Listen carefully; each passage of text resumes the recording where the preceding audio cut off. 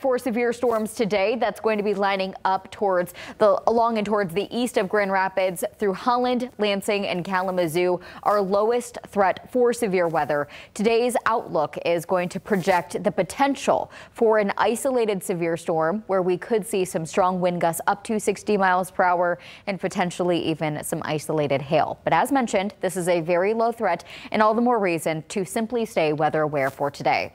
Again, when it comes to a severe weather threat, when it comes to a severe storm, we need to meet specific criteria. In order to see a severe thunderstorm warning, we need to have hail size at least 1 inch in diameter and the winds need to be at least 58 miles per hour. If we meet at least one of the hail or the wind parameters, then we will see a severe thunderstorm warning. If we do not, if the hail size is a little bit less, maybe 1/2 inch, or if the winds are only up to 50 miles per hour, then what that means is it is simply a strong thunderstorm. Still need to use caution, but it is not specifically under the criteria of severe. Our temperatures right now are in the lower 70s, 72 degrees in Kalamazoo. Winds are coming from the southwest, and that's what's bringing in the heat and humidity. Our temperatures are likely to stay in the lower 70s for the rest of the day, with a few stray showers moving through the area. Later tonight, thunderstorms will develop with an overnight low of 58 degrees in Grand Rapids, 60 in Holland, and 62 degrees tonight in Kalamazoo.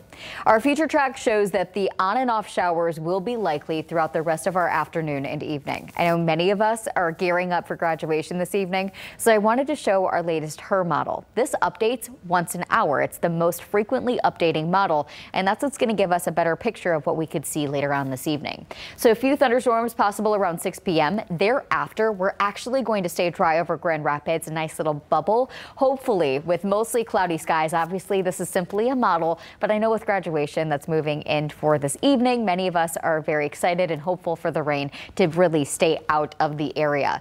By overnight, some storms will develop, and that's going to continue into Friday morning as well. Additional storms lining up along and towards the south of I-96 for late in the day on Friday, and then drier skies will be settling in for the rest of Saturday. Our Super 7-day planner featuring a high temperature of 67 degrees on Friday. We're also going to see about 1 inch of rainfall plus between today and tomorrow. And as we take a closer look with our Super 7-day, the heat is really building in. I know that it's typically called the unofficial start of summer.